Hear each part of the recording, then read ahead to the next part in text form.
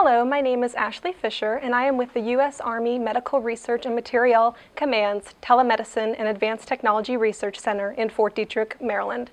I appreciate the opportunity to present to you today, even though I could not be there in person. Today I'll be presenting on the topic of virtual world telerehabilitation for the traumatically injured. First, I'd like to explain to you a little bit about the Advanced Virtual Environment Support Space from its inception to where we are now. You will see how AVES moved from a virtual world peer support group to something that also has involved physical rehabilitation and is now serving as a research and development testbed for many different clinical needs. Embedded in that discussion, we will overview significant findings from the phases thus far and also discuss some of the future directions and research opportunities for AVES. The combat operations in OEF are one of the longest and largest sustained combat operations since the Vietnam War. Since 2001, approximately 1.64 million troops have served in OEF, and with that increase in the number of deployments and frequency of exposure to traumatic events has increased the probability of a service member experiencing a combat-related injury or disorder, such as post-traumatic stress disorder or traumatic brain injury. As of December 2012, there were over 1,500 warfighters with major amputations as a result of operations in OEF, and Operation New Dawn across the services. We know that all of these conditions, PTSD, TBI, the suffering of a limb loss, or physical injury, contribute to a reduction in the health-related quality of life, impaired psychosocial well-being, occupational functioning, and overall well-being. The proof of concept population that we decided to start with for AVES was the amputee population. Military amputees are a unique patient population that have many factors that need to be considered for successful recovery, both physically and psychosocially. A review of the literature suggests that peer support is a salient factor in the recovery of our military amputees. Peer support has led to feelings of increased empowerment, self-efficacy, and better outcomes in the quality of life for those involved. When a service member is undergoing rehabilitation after an amputation in a military treatment facility, they are surrounded by their peers who are often undergoing the same challenges as them. Service members can spend upwards of a year in the military treatment facilities, embedded in the discussions with their peers and involved in the peer support environment. However, once they return home, many service members are isolated in their remote communities and no longer have access to these ready peer support communities since they often occur face-to-face at the MTFs and VA medical centers. This slide shows the distribution of OEF veterans relative to a VA medical center and military hospital location. There are many counties that you can see here where members that are isolated hundreds of miles away from the nearest MTF or VA facility and therefore may not be able to participate in those peer support activities. This led us to the original goal of AVES, which is to provide patients and their families access to a virtual support group environment that will enable them to have access to a critical resource which they may not have been able to be a part of in the physical world due to physical or geographic barriers. This slide shows our progress to date on AVES so far. We've so far had a phase 1 and 2. This was an intramurally funded effort through the Army Medical Department's Advanced Medical Technology Initiative with Mr. Troy Turner and myself serving as co-investigators. The focus of phase 1 and 2 was to select a company to do the actual build in the virtual environment based on our parameters, and the initial platform that was selected was Second Life, which is owned by Linden Lab. One of the main deliverables of this effort was assembling an advisory board committee of military amputees, their spouses, amputee athletes, as well as peer support leaders to determine the core capabilities needed to be included in this environment. You'll see here a view of several images of the Second Life AVES environment. The first shows the view of the AVES Lodge. The main lodge is a gathering place with formal and informal information provision. It includes static posters, live links to selected websites, and also provides areas for informal gathering and peer support areas. The second area is one of our most important areas. It's called the sandbox area. The sandbox is for user content and development. Residents can learn to build script in the sandbox, and building instructions and free components are included. We really feel that this will allow users to be able to make their own mark on the environment, personalize it, customize it, and hopefully get them engaged in the environment so they actually want to use it. Figures 3 and 4 show some of the AVES meeting spaces that are available. These meeting spaces include various options for group or more private meetings. Each meeting space is a privacy protected by a parcel so that the passers-by cannot hear the information exchanges unless they are invited to participate in the conversation. So for example, you are represented by an avatar. You may be walking by a discussion that is occurring in a certain area. You can see the avatars there, but you wouldn't be able to hear them unless you had the password. We think this is extremely important in this population because there might be some sensitive information that is discussed, and we want them to feel like they are able to do that in a comfortable manner. One of the main deliverables of the AVES Phase 1 and 2 was coming up with what core capabilities needed to be embedded in the AVES environment.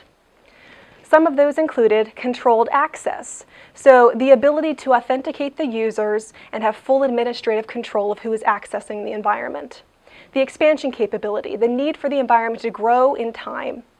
Multi-location access for users to be able to access AVES regardless of what laptop or where they are, as long as they have a broadband connection. Real-time communication, both through text chat and also through voice-to-voice communication through a headset. Multiple in-world and geographical settings and avatar movement, so the ability to move around and navigate in the environment easily. The private patient group treatment areas, very important. The public interaction areas. Again, one of the main focuses was the peer support, so we needed to have many of these environments able for them to communicate openly. Avatar customization. Again, allowing the user to feel like they are making their own mark in the environment and feeling akin to their avatar so that they are more likely to want to engage in the environment. The ability for scene session replay. And this is something that needs to be done with consideration of the user.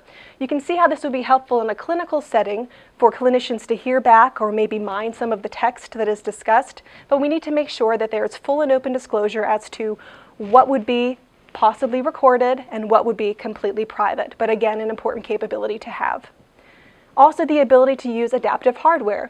We are working with a patient population that may not have arms, they may not have hands, and we want to make sure that we are able to provide them with the tools they need to navigate successfully in the environment. And we actually do have tools available, such as gesture movement and moving through the environment using head movement. And also, again, the user-generated content, extremely important. Next, I'd like to discuss some of our current directions with AVES. One of the first things that we're doing is working with Physical Optics Corporation out of Torrance, California. And they are responding to a small business innovative research topic in which we hope to improve the nonverbal communication in the virtual world, create innovative ways to immerse the user in the environment to encourage participation in the virtual world, and develop tools in the virtual world that support physical therapy, which is an important component of caring for the combat amputee. Again, as I mentioned earlier, the recovery of an amputee involves both the psychosocial recovery as well as the physical recovery. We've already had in Phase 1 and 2 a successful implementation of an environment that shows the peer support, but we now want to move more towards incorporating the physical therapy as well, which is also extremely important. So Physical Optics Corporation responded to that topic successfully, and they are tackling it by leveraging inexpensive sensors, such as a web camera, Microsoft Kinect sensor, and a haptic belt to develop a solution for including physical therapy support in a virtual environment. They are also working on the following core capabilities. The first is face-to-avatar morphing. And this technology allows the user to have a selectable level of privacy. What they would do is upload an image of themselves, select an avatar that they would like to be morphed with, and then anywhere on that continuum they can select how much they want to look like themselves and how much they want to look like their avatar. The face expression to avatar morphing allows the user's face to be mapped onto the avatar so that they can engage in those important nonverbal communication cues. This is helpful in peer support environments, but also in physical therapy, since a physical therapist could clearly see how taxing an exercise was on a user. The the body-to-avatar morphing through the Connect system, allowing them to move their limbs and have it be translated onto the avatar.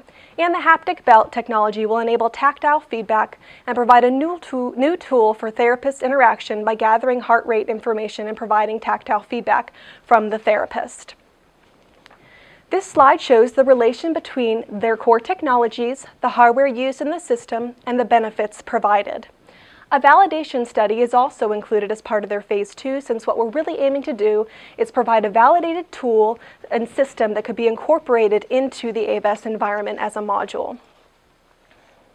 The next goal of AVES is to leverage the lessons learned from the initial proof of concept environment and to reconstruct the environment in the Open Simulator platform, which is a free open source platform for hosting virtual worlds.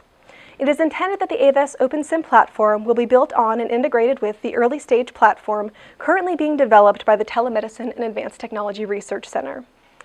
The ESP is a state-of-the-art, high-performance software development, test, and evaluation laboratory for advanced health information technology research and development. The laboratory supports test versions of Acentris and Alta, which are the military inpatient and outpatient e-health records, which will provide access to synthetic patient files available for use by research and development projects.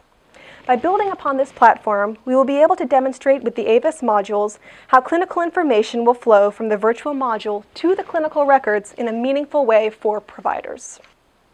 Somewhat concurrently, we also aim to utilize the AVES platform to develop and test the feasibility of a clinical tool for assessing and rehabilitating cognitive function in veterans with mild traumatic brain injury. Specifically, we will be working with a military occupational therapist to develop, integrate, and test a virtual reality application to support the rehabilitation of service members with TBI through an interactive simulation in the AVES environment, such as a shopping mall simulator, so testing those cognitive skills and tasks within the virtual world. The main goal of Objective 2 will be to demonstrate how the information collected in this clinical module could be developed and captured with the virtual environment and then transmitted to the appropriate electronic health record. Again, that's why it's important to integrate with the Acentris and Alta data. The Advanced Virtual Environment Support Space, formerly known as the Amputee Virtual Environment Support Space, is something that has grown in scope over time since its inception. There are two future directions that I would like you to walk away with today from this presentation. One, the AVES environment provides a unique opportunity for research, evaluations, and collaborations on both the physical and psychological health spectrum. And among all patient populations, the AVES environment provides a platform for information dissemination, peer support, and communication. This concludes my presentation today. Please feel free to contact me with any questions you have about AVES at the email address below, and I thank you for your time.